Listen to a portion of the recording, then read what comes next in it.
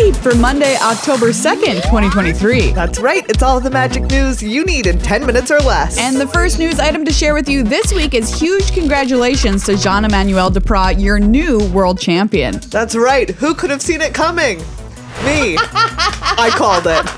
Thank you so much. You did call it. You did call it. Are you going to milk that for, how long are you milk that for? Forever. Great. Our next big news item is coming up this weekend. It's Arena Championship 4. That's right. It's historic and Wilds of Eldraine draft. It's got a $200,000 prize pool and 2 spots at the 2024 World Championship on the line. Yeah, some pretty cool prizes for 32 players who each earn their spot through day 2 wins during a qualifier weekend. You can watch all of the action over at twitch.tv/magic this Saturday and Sunday, starting at 9 a.m. Pacific time each day. At MagicCon Vegas, we also got a first look at Lost Caverns of Ixalan, which is coming in just a couple of months. Yeah, it's very exciting. The story picks up with Huatli and Saheeli sharing in the Sun Empire's expedition into the caves of Ixalan. Joining them is the new planeswalker Quintorius. Ooh. New planeswalker eager to dive into the hidden history, as well as Kellen, who we met in Wilds of Eldraine after he traveled through the Omen Pass to arrive at Ixalan. We know that there is a new Huatli. Yes! Which is a very cool double-faced card. She's no longer a planeswalker, one of the many who were de-sparked during, you know, just all of that hullabaloo. That's what I'm going to call the Phyrexian invasion. The hullabaloo. All that hullabaloo. Yeah. Anyways, Huatli, Poet of Unity, 2 and a green for a 2/3 legendary creature, human warrior bard. When she enters the battlefield, search your library for a basic land card, reveal it, put it into your hand, then shuffle. You can pay 3 and then hybrid red-white to exile her and return her to the battlefield transformed as the saga Roar of the Fifth People. We also learned that there's a whole bunch of new full art lands with this. How do they keep making the most gorgeous full art lands yet? Because they've done it again. Yeah, these are so beautiful. Really I especially incredible. love the forest. They have a little icon for their land type on them as well, which is really, really, I don't know. I think they're kind of divisive, but I think they're very beautiful. I think that they're incredibly beautiful. We also saw a few new cards, including new treatments and art done in a Meso or South American style, like the Skullspore Nexus. This is 6 green for a legendary artifact. It costs X less to cast, where X is the greatest power among creatures you control. Whenever 1 or more non-token creatures you control die, create a green fungus dinosaur creature token with base power and toughness each equal to the total power of those creatures.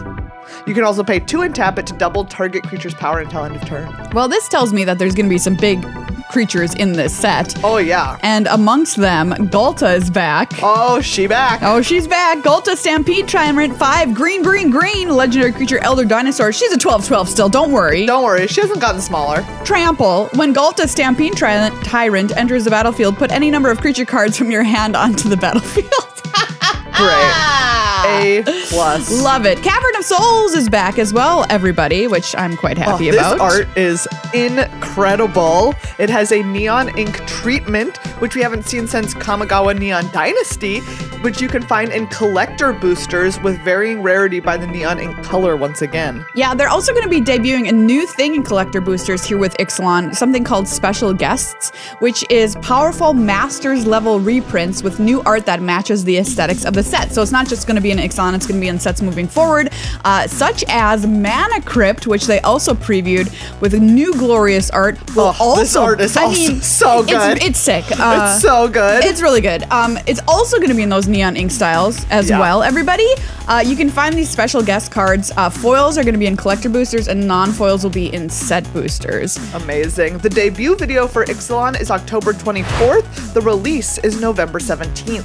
And tied to the release of Ixalan is a new Universes Beyond. This time, it's Jurassic Park, baby. You are not surprised. No, it makes sense. Found in set and collector boosters, this is 26 cards done in the style of Jurassic Park. For instance, we have Ian Malcolm, Chaotician?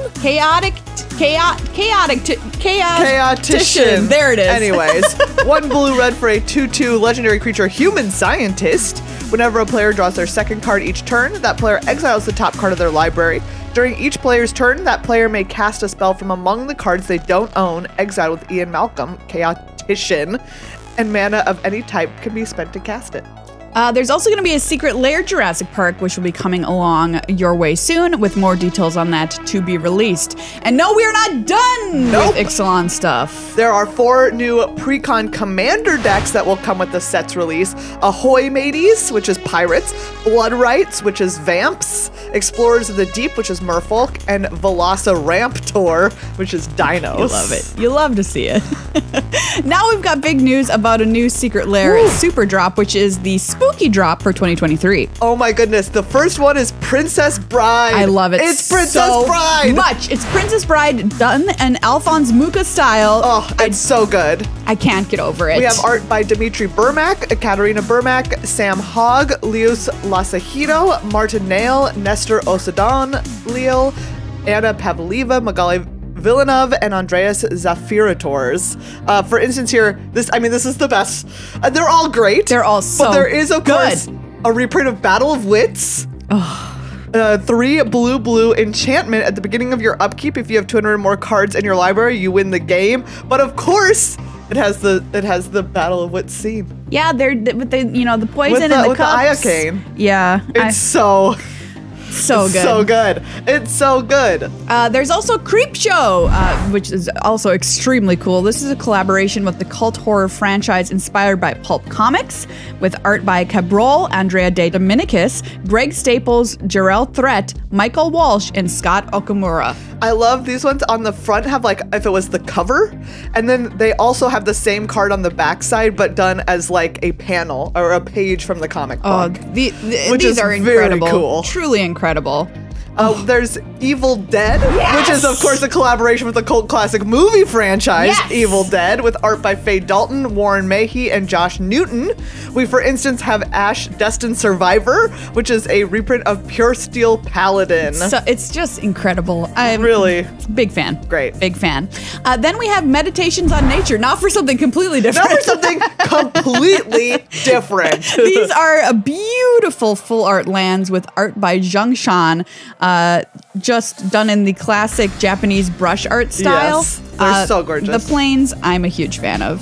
We also have Pixel Lands again, and this time they are not snow. Yay! I'm so happy. These ones once again have art by Jubilee, and it's great. It's the Pixel Lands. They're bangers. I bought them last time. I'm gonna do it again. I can't be stopped. I love lands in Secret Lairs. Anyway, there's also John Avon Secret Lair. Yes, 4 cards from John Avon, known for doing lands, but he was like, just so you all know, I can also do. I'm a great artist all around the board. So here we go.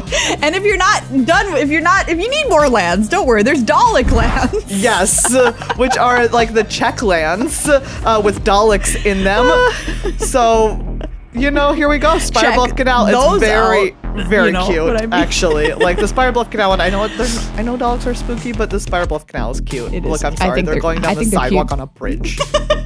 There's also some more Doctor Who stuff. Weeping Angels. Yes. It's all angels from Magic, but done in Weeping Angel style from Doctor Who. I put this Restoration Angel art in here as the example because it's so cool. It's very spooky. This one's one of my favorite ones, but they're all very, very cool. We now have a first look at Ravnica Remastered, everyone. No, we're not done yet. No, we're not. More news. This is available in stores January 12th. Spans 13 sets over 16 years. It's all reprints all the time, celebrating the guilds and the best of Ravnica, including reprints of the Shocklands. Yeah, packs will include retro frame treatments in draft and collector boosters. And yes, even the Shocklands get retro frame treatments. Oh, they're really gorgeous. Niv Mizzet looks great. Yes. In collector boosters, you'll also find borderless anime treatments like Fibblethip the Lost. And you'll also find borderless Shocklands. Do you like Shocklands? This set is for you. Hey, good news, good news. Previews officially start on December 19th. It will only be available in paper. Coming up is Extra Life 2023. Everybody, it's the 10-year anniversary of WotC's partnership with Extra Life, benefiting the Children's Miracle Network hospitals. And this year, their goal is to raise $1.3 million. That's right. There's a Secret Lair and My Little Pony crossover drop, which is available until November 6th. It has 4 new ponies. Love these ponies. Applejack, Fluttershy, Pinkie Pie, and Rainbow Dash. And there's also a tie-in to MTG Arena, as there has been in the past as well. There's going to be an Extra Life Treasure Brawl happening on October 29th. It's a special event where you start with Extra Life and make a treasure token on your Upkeep. Very cute.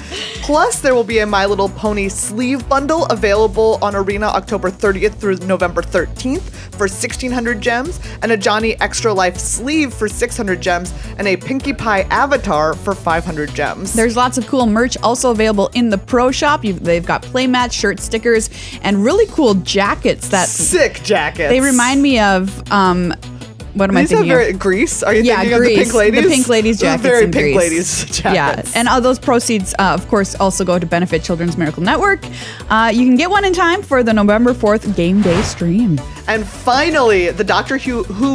Doctor Hugh is a different show with just a doctor named Hugh. Yeah, and like just a guy. Wait, did we just invent House? Anyways. Doctor Who previews kick off tomorrow. The official preview show is at 9 a.m. Pacific on twitch.tv/magic. You can get a list of when and where you can find previews on dailymtg.com, and each deck will have its own preview day with the full list posted around 2 p.m. Pacific. Well, that's all the magical news we have for you this week. It was a lot.